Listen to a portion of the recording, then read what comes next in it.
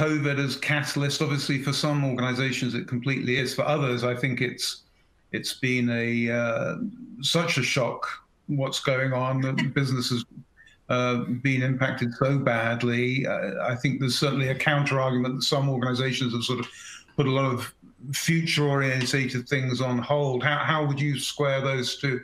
What do you think the sort of net of that acceleration, kind of braking effect that COVID is having in the development of AI at the moment?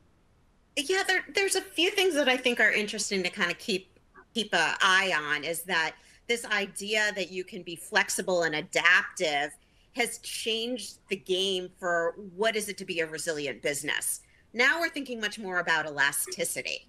So you see companies who are recognizing that just by breaking their business, they could understand, you know what, we can't single source from our suppliers anymore to produce our products and bring them to market. We have to shard our suppliers so that manufacturing is also sharded and that we're meeting demand more locally, but still being global in the way that we bring our products to market. What we're hearing a lot from our clients is, how do we shore up a more strategic sourcing capability to handle an understanding of the dynamics or seeing those dynamics come out?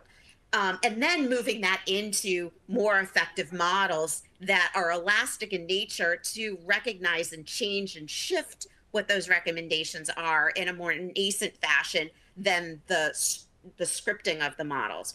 One more thing that's really important to understand is even businesses who would consider themselves a little bit behind or lagging in terms of their AI adoption, AI has grown up enough through what service providers and software vendors are offering, where you can buy intelligent solutions. So even a Main Street restaurant can turn to their partner who's handling all of their order management, at tables, and say, what else do you have in your platform that can help me understand my customers and better plan out my business? So just by making those slight shifts in technologies that you currently have adopted to take advantage of more of these AI capabilities, that's helping you accelerate into this new age as well. So it doesn't have to be sci-fi and sexy. It can also be, what are my partners delivering today? Because they've gotten a lot of knowledge working at the front lines of this.